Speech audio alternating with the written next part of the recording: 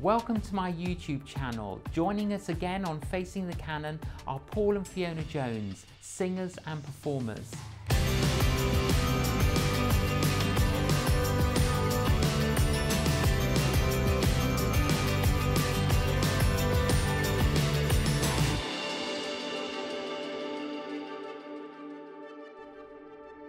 Paul, Fiona, welcome back to Facing the Canon. Thank you. Thank you so much. Oh, that first program took us to the point where you were both performing, had huge success. Just tell us again, how did you two meet? Can I You go, you go. Yes. Well, last time Fiona mentioned that she was at the National Theatre in a show called Guys and Dolls.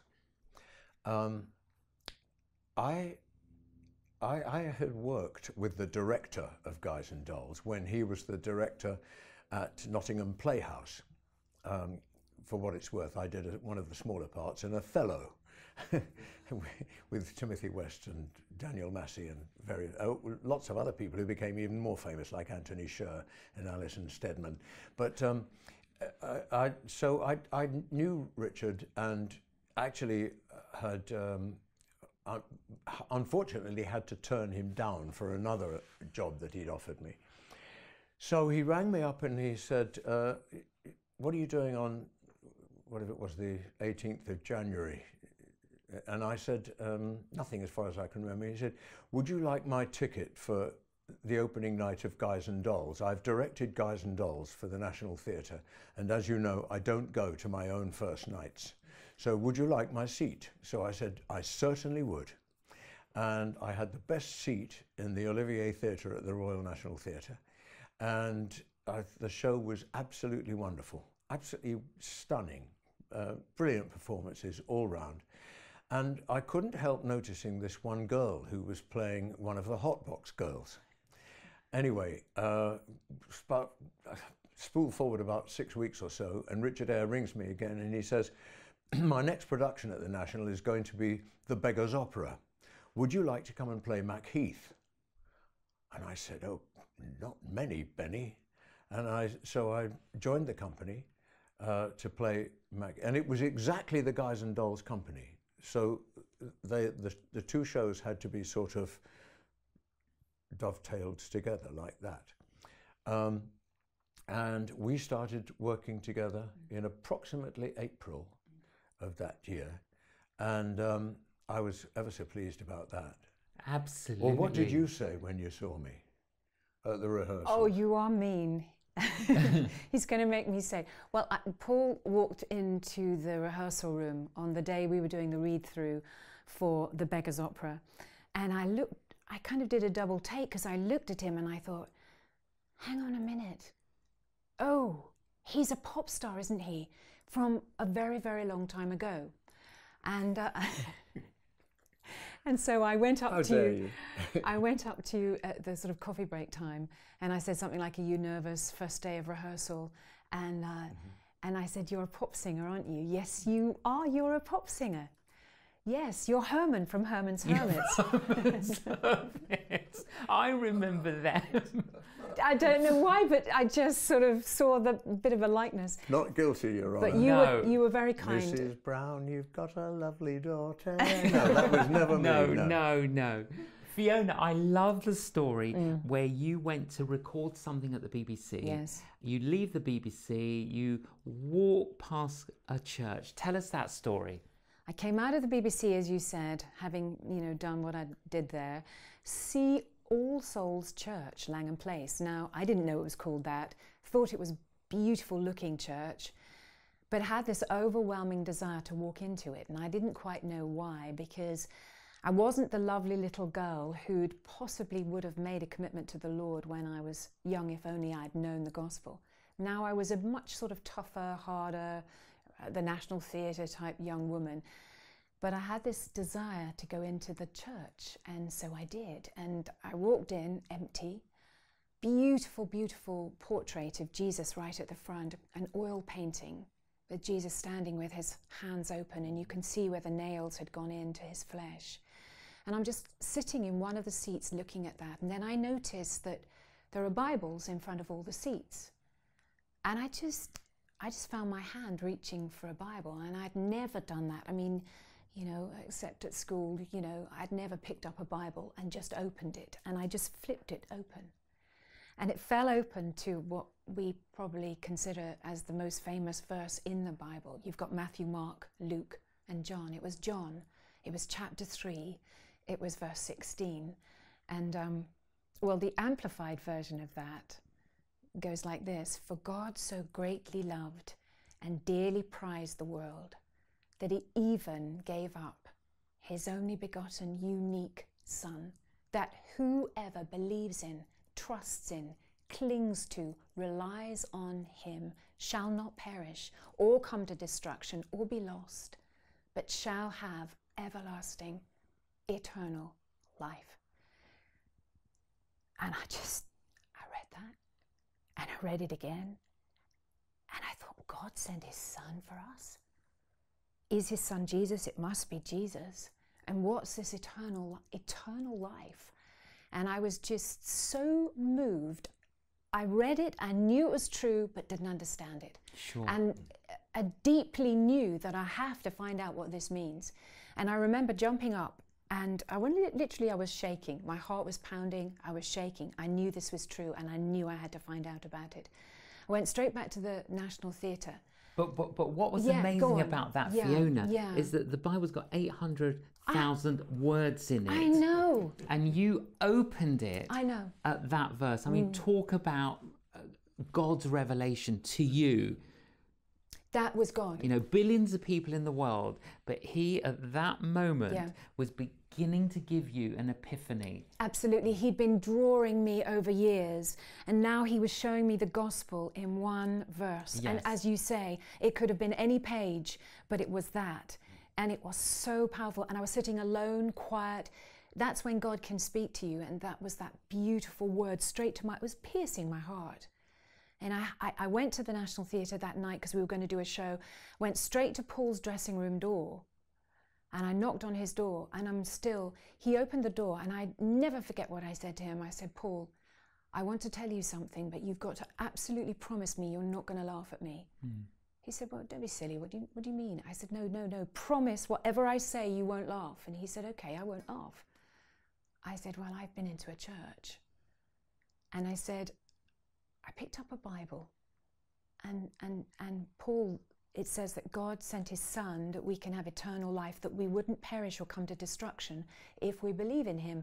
But I said, I don't understand it, and I'm going to go to that church on Sunday, and I'm going to find out what it means. And you said... I said, I'm coming with you. Because I had, all those years ago, as a little boy, learned, you know, that Jesus died for our sins, and he was God's Son, and I'd sort of pushed that under several carpets over the years, and at this point, well, I had been sort of coming back to faith very, very gradually myself, and that started because when I was on tour with my band, the blues band, mostly in Germany, I had this habit of going to art galleries, the purpose of which was to separate me from the sort of craziness of the world of popular music performance. And all the add-ons that go with it. And all the stuff that goes with it. So you thought, go to art galleries. Yes, go to art galleries, stand and look at some pictures. And over a period of about a year, I became absolutely infatuated with a German artist called Caspar David Friedrich, who was a very, very powerfully convinced Christian who lived about, you know, sort of from the late 18th century on into the early 19th. And he was an extraordinarily gifted painter, which I don't think a lot of people had picked up on at the time, but in the intervening 40 years or so, his stuff has multiplied. It's now zillions of pounds. And very, very important painter. But he helped to bring me back to the Lord. So when you came and knocked on my door and said that. I was ready. Yes, you were more receptive. Yes. So on Sunday you go to church, and what happens when you go to church? Well, we were knocked out. For a start, it was packed, absolutely packed. All Souls has a downstairs and an upstairs, and we couldn't sit anywhere, and they were trying to find us a seat and put us on the stairs. We couldn't be seated anywhere else. So that was an amazing witness to us, first of all. Secondly, there was an orchestra, a wonderful orchestra. And when people started to really sing the hymns and the worship songs, I mean, I was looking around at people and they were going for it. And their little faces, you know, were just radiant with love. And I knew they had something I didn't have. I'd said all along, oh yes, I believe in God, but I didn't even know God. I had no clue who God was. We were so moved, so touched by that service. I didn't go up to anyone and ask them about eternal life at that point, but a lovely, lovely man called Mike Lawson came up to us, who is one of the ministry team, and he recognized us. He is, you know, obviously recognized being Paul. Performers. Yes, and I had a series called Widows on television at that time, so he recognized us and he said, you know, are you new here? And he started asking us questions, and we said yes. And he said, would you like to do some private Bible study with me? And I thought, can I be seen going to someone's house with, you know, to do Bible study? Because I was all dressed in leathers and, you know, all zips and studs and things like that, back-combed hair up here. Anyway, but we did, and it was beautiful, wasn't it? It was absolutely beautiful. And it was, wasn't it, tea, cake, yeah, and Bible study? Yes, it was absolutely. So you both started going? Yeah. Yes. And that helped you on that journey? Oh. Yes. But then, going back, Paul, with you, in your atheist days, debated with Cliff Richard. Oh, yes. Tell us about that. Well, that was quite a lot of years. I mean, about 15 years before I joined the National Theatre. And there was some sort of program where you had two people confronting each other, debating whether something's good or bad, or right or wrong, or whatever. And the topic of that debate was actually Billy Graham. Cliff Richard had been hired to stand up for Billy Graham, and I had been hired to attack Billy Graham. So I confess to you now, all these years later, I knew nothing about Billy Graham. I scarcely knew of his existence. So here I was, kind of attacking him and talking about him as if he were the awful. And this is on television? It is on television. And, you know, when I look back on that now, I realise that I wasn't there to attack Billy Graham. I was there to attack Cliff Richard. Yes. That's what I wanted to do. To kind of ridicule him. Yes. I wanted to get the better of Cliff Richard because I was fed up with him. He was just too successful. And too nice. Oh, and clean. Far too nice and clean, yes. So I don't look back on that with anything good at all. But what's interesting, after that, Cliff Richard actually, with two friends, prayed for you. Yes, that's right. And what's interesting is, years later, Cliff phones you both and invites you to go with him to hear an evangelist. Yes. Tell us about that.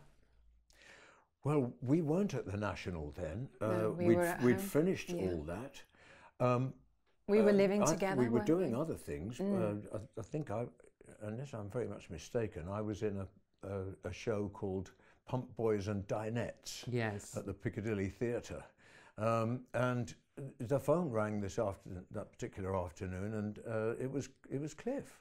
And he said, I want you to come and hear an evangelist called Luis Palau at White City Stadium in West London. And he said, you can pick your night because he's there for a whole month.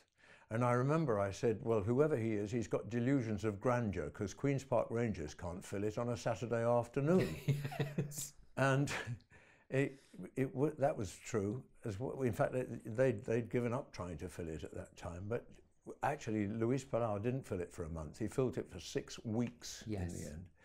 And Cliff, I think it's true to say that God had told Cliff to get as many people in show business to go and hear Luis Palau as he possibly could. And Cliff did it, and he promised us dinner. If we would go, he promised to buy us dinner after the evening was over. Yes. And I think he promised that to 100 and something other people in show business as well. And in other words, Cliff was being a very, very diligent servant of the Lord. Absolutely. So you both go, you hear Luis Palau, I knew Luis, he's promoted to glory now. Yeah. What an incredible man and an evangelist. Yes. Okay, tell us what happens. Okay, so we're sitting there and he just preaches the gospel brilliantly. He tells us about this Heavenly Father who sent his son Jesus Christ to love us, to heal us. And he finishes telling us the entire gospel about how Jesus came for one sole purpose, was for us, that we may have eternal life and that we may know him and have an intimate, loving relationship with him, and that Jesus will bring us to the Father. We will be no longer estranged from the Father, not separated anymore. And then he said, would you like to know this Jesus? And I remember him saying, he's knocking on the door of your heart. Are you going to pretend you're not in? He said, I'm going to pray a prayer for you now. And he said, I want you to come down. And he said, if you come down here in front of where we are now, onto the, where the grass is, he said, you can receive Jesus Christ into your heart right now. He'll come right now. He loves you. He wants to forgive you. Well, I mean, I couldn't stand it anymore. I just jumped up. And I wasn't like that at all. But I had to get down there. I had to pray this prayer. My eyes were pricked with tears. I was choked. And I got up and I started to walk towards the front. And Paul grabbed hold of my arm, didn't you? Scaredy cat. Yes. Grabbed hold of her arm. I'm not going down there. Well, I said to her, what are you doing? She said, well, I'm doing what he just said. I said, great. Where am I sleeping tonight? We were living together. We were living in sin. So what? But he didn't say anything about that. It was like God had pierced your heart about that. Yeah, well, I mean, I knew for some reason, whether it was something I'd heard before or whatever, I just knew what I'd just heard. I know, but it's interesting that in those days, living together was known as living in sin. Oh, absolutely. Yes. Absolutely. So you said, well, if Fiona's going to go down there, where am I going to sleep tonight? Yeah, so have I got to go and find a hotel or something? So she said, we don't even need to worry about things like that. That will sort itself. We would be mad not to accept this wonderful future while it's right here in front of us. And I said, great. Well, will you marry me then? So you proposed. I proposed to her just in at that moment when you were going to go down. Yes. Yeah. Yes. And then you responded. It was almost as if we were looking at each other and this sort of time was going by, and I was just looking at and I'd come from this broken home. I had decided I'd never ever in my life get married. Why would I get married? What's the point of it? But I knew I loved this man. But the most important thing, John, is that here we were in the presence of the Lord. I just heard the gospel. We just heard the gospel. We just heard that if we come to our Lord Jesus, the Father in heaven's going to look after us. It's going to be different. And suddenly all the fears of what my lovely mum went through and the divorce and the unhappy marriages suddenly just left me. And I thought it's going to be all right. Praise God. And I just looked at Paul and I just went, yes, yes, yes, I'll marry you. Yes, I'll marry you. So we both burst into tears at that point. And by then, Luis had just begun the prayer, so we couldn't move. And we began to pray the prayer to receive Jesus into our hearts right there and then, where we were seated, still up in the bleachers. And we wept with joy. We felt so clean. When you said, Jesus, come into my heart, fill me, forgive me, I turn fully away from this darkness and my selfish way of living, and I turn fully to you, Lord. There's just this cleansing that he does, isn't there?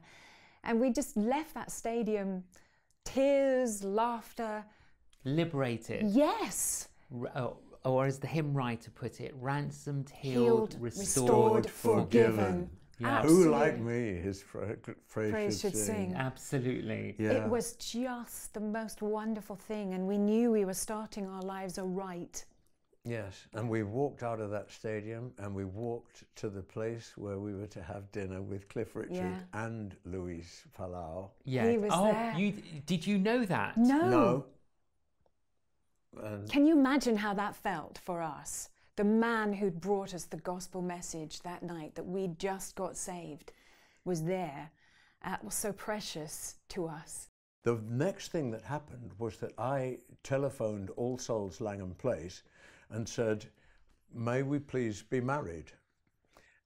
We had to have a civil ceremony in a registry office. Yes. Office, thank you.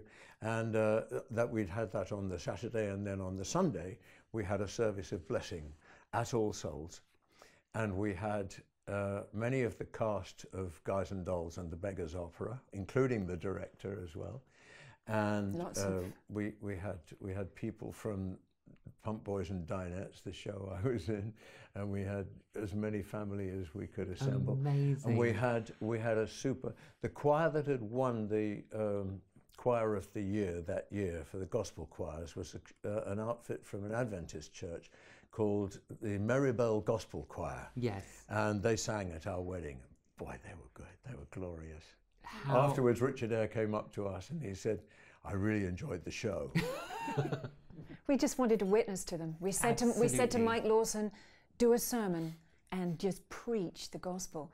Yeah. We were just instantly, you know, I don't know if this happened to you, but the moment we received Jesus into our hearts, we wanted everyone to know his love. Same for me. Yeah, yeah. Absolutely.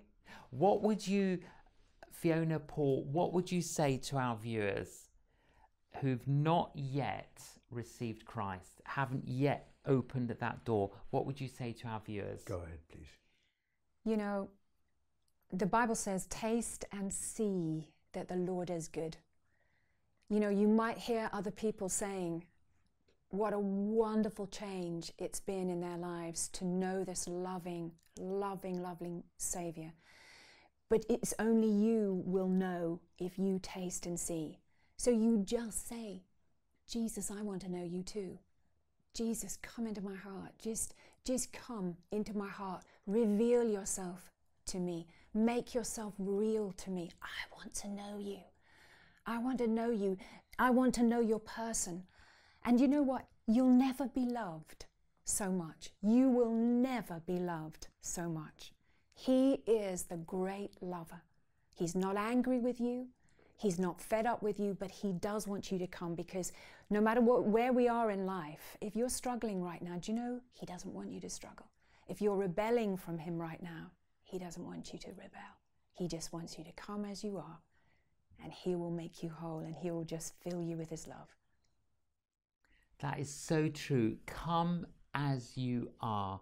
And if you haven't yet opened that door, but you'd like to open that door to Jesus, then do that now. Just pray this prayer, echo this prayer that I'm going to pray now.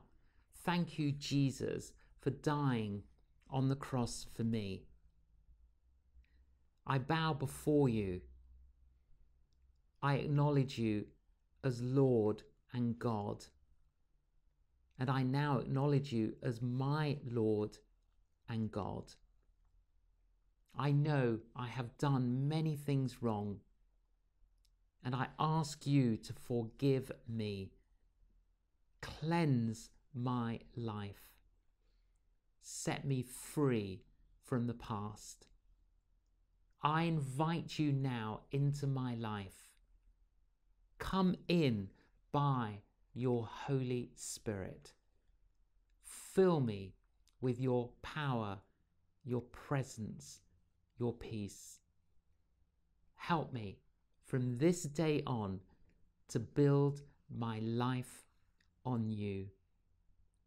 Thank you, Jesus, for hearing my prayer. Amen. Amen. A prayer for you. Lord, for every person that's prayed that prayer, In the name of Jesus Christ, I announce and I pronounce his forgiveness over you. May you know his cleansing.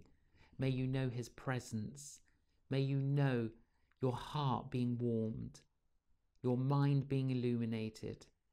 And may you know Christ's protection as you build your life on him. In Jesus' name, amen. Amen. Amen. You're a man of many talents. Well, both of you are. Paul, many talents, including the harmonica. Can you play us a gospel song with your harmonica? That would be wonderful. Right. Yes.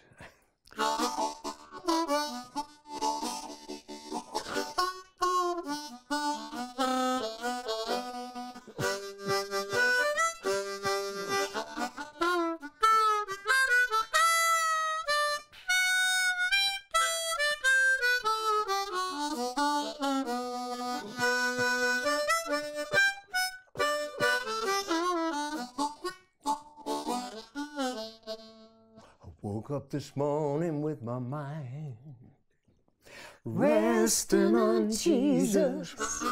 Woke up this morning with my mind resting on Jesus. Woke up this morning with my mind resting on Jesus. Hallelujah, hallelujah, hallelujah. You can't hate your neighbor with your mind resting on Jesus. Can't hate your neighbor with your mind resting on Jesus. Can't hate your neighbor with your mind resting on Jesus. Hallelujah, hallelujah, hallelujah.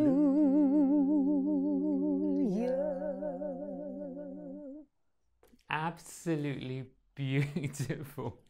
You're a tonic and you exude the grace and the aroma of Christ, and it's just been so enjoyable talking to you both, and we pray God's blessing upon you both and the future and the ministry that God has called you to. Thank you so much, Fiona, Paul, for joining us on Facing the Canon. Thank you, John. Thank It's been you a great so pleasure. much. We've loved it. Thank you. Oh, Fiona Hendley, Paul Jones, wasn't that inspiring? It really is all about Jesus. Let's fix our eyes on Jesus, the author and the perfecter of our faith. Thank you so much for joining us on Facing the Canon. Please join us again.